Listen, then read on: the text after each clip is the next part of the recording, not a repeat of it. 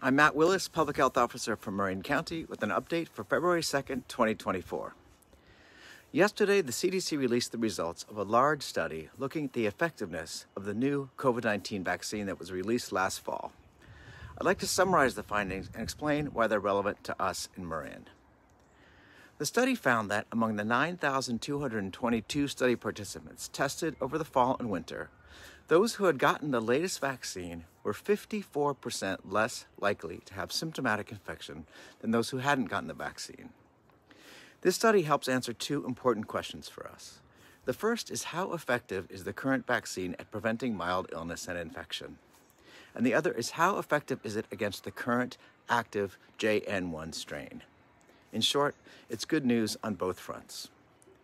We've talked a lot about how vaccines prevent serious illness and death, especially for people with risk factors.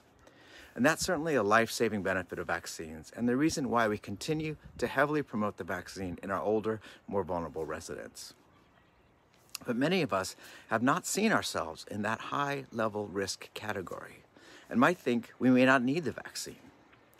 And this might explain why uptake of the new vaccine is still relatively low overall. Consider this data. In Marin, only 30% of us have gotten the updated vaccine.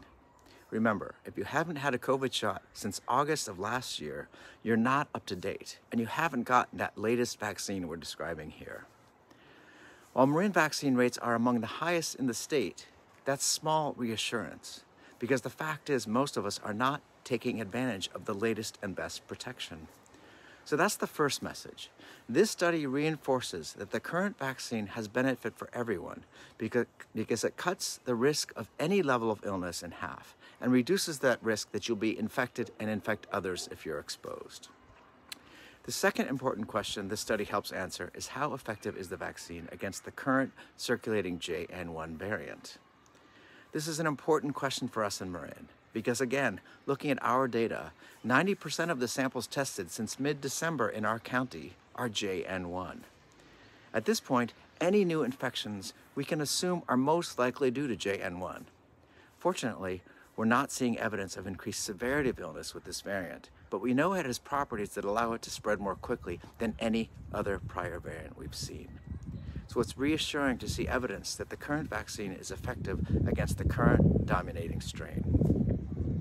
In terms of exposure risk, after a decline in early January, we're seeing signs of a second spike in COVID cases in Marin County. Wastewater levels are on the rise, and this means we're all more likely to be exposed when we're out and about. We know that masks are a critical tool for preventing infection when we're exposed. And remember, it's especially important for people who have tested positive to wear a mask in public for at least 10 days.